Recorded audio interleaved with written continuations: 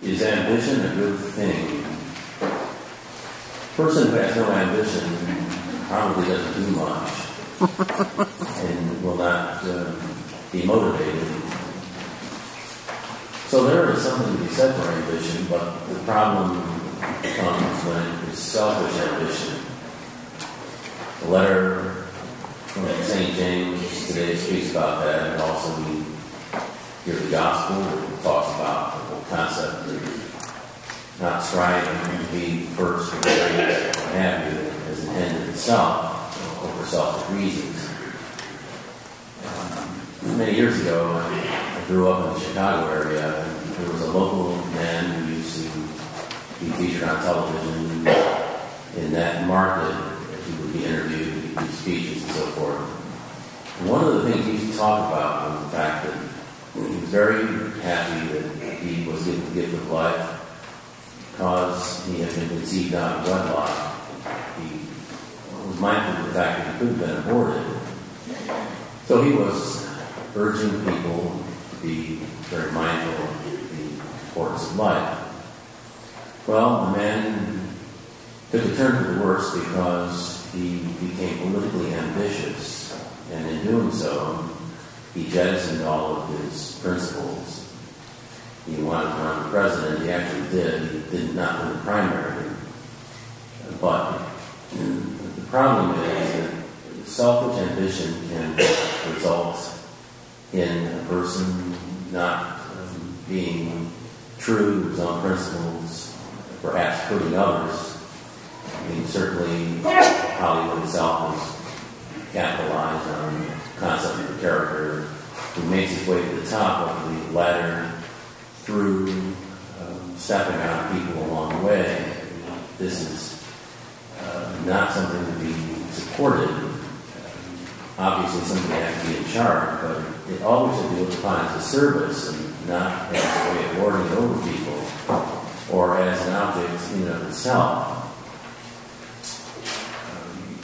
One of the things that Cardinal Ratzinger spoke about many years ago, he is now, of course, Pope Benedict, but at the time he worked with Pope John Paul, he told the bishops, and I'm sure he was speaking from some knowledge, that the dioceses that they now have are dioceses that they should be serving, not be looking at a diocese as a stepping stone to some sort of advancement.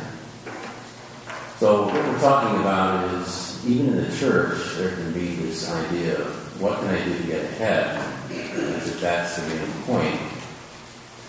One of the unfortunate aspects of the so-called women's liberation movement is the quest for power, thinking that men have power, so forth, women don't, and so on.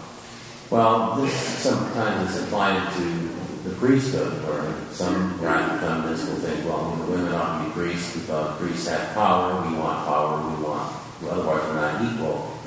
Well, any man who wants to be ordained priest, who's doing it because he wants some sort of power over other people, should not be ordained. That is not the idea. The idea that Jesus gives to us, which we should think about, because our culture does not agree with it, is that to be a person who has charge of other people is to be a person who must serve these people. And it takes various forms. I mean, most people have charge of someone.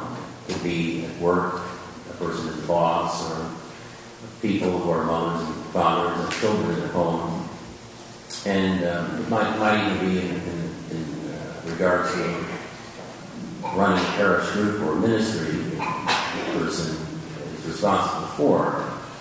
The point is that to be in a position of responsibility of this type requires a certain getting out of oneself. I mean, no one likes to work for a person who's bossy or whose main idea is, I'm in charge and I want everybody to know this. I mean, this is really not in any way a Christian concept of what it means to head anything.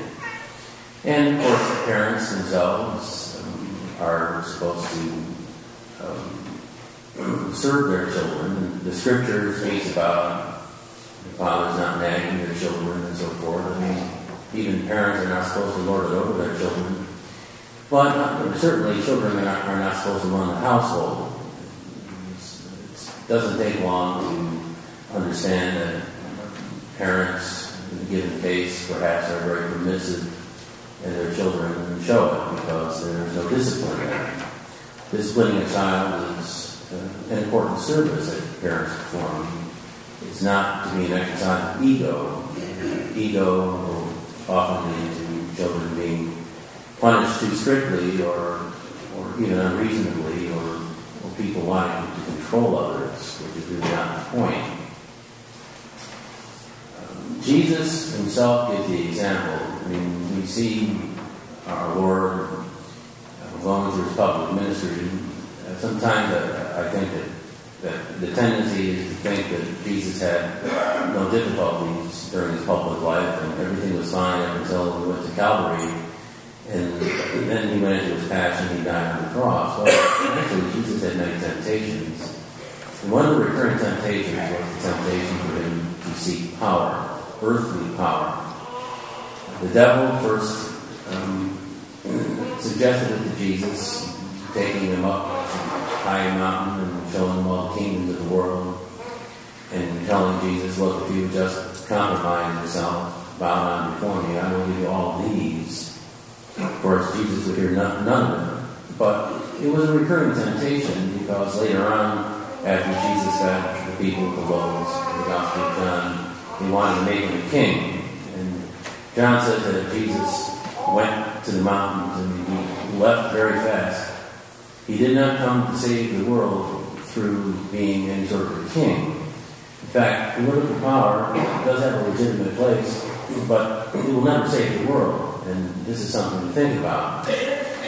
Jesus himself, the night before he died, took the form of the household slave and he washed people's feet.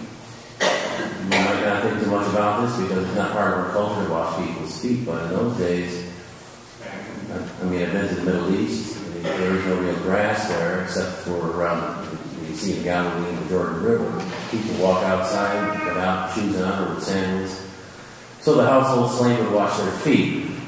Feet were considered a very base part of the body, and Middle Easterners still consider them that way. So we lose some of the translation when we read about this, but it was not glamorous, and people were shocked when Jesus did this. But Jesus did this because he did everything he did out of service, and ultimately he went to the cross. He went to the cross. He died a death meted out to slaves and common criminals. Jesus died a death that would give him a bad name. And for the longest time, Christians didn't use the crucifix as one of the logos of their faith because they were shocked at what happened to Jesus. But Jesus voluntarily underwent these things. He did not seek himself. And this is something that we must think about. He was disinterested in what he would get out of it. Poured himself into what he needed to do. Certainly, many of us are beneficiaries of people who have lived lives of selfless sacrifice who did not seek themselves. I remember visiting a number of convents that are now empty, small rooms. What are these small rooms for? Well, these were the rooms where the nuns used to live. Each nun had a cell, a small cell. She forsook her right to own property, to have a family of her own. She pledged obedience to a superior on earth. And the nuns, many of them were quite heroic. They were the backbone of the Catholic school system for many decades in our country. We're all indebted to them, but again, they were selfless people working for the welfare of others. Yes, one of the nuns, of course, would be elected superior, but even the superior was supposed to be a person of service. Pope Benedict himself, elected in 2005, there was nothing he was ambitious for, I can tell you. He was already 78 years of age. He had asked Pope John Paul II, who had been his boss before, for retirement a couple of times, and it was not to be. Cardinal Ratzinger was elected Pope, and now he's 85. He's doing it out of service. It was not anything that was ambitious for him. It would not be good to have somebody running the show, so to speak, who was ambitious for that project. Somebody who is selfless makes the best kind of leader. Many people will have families and so forth, and of course parents have to make many sacrifices for their children. The best parents are those who do precisely that, who aren't seeking themselves.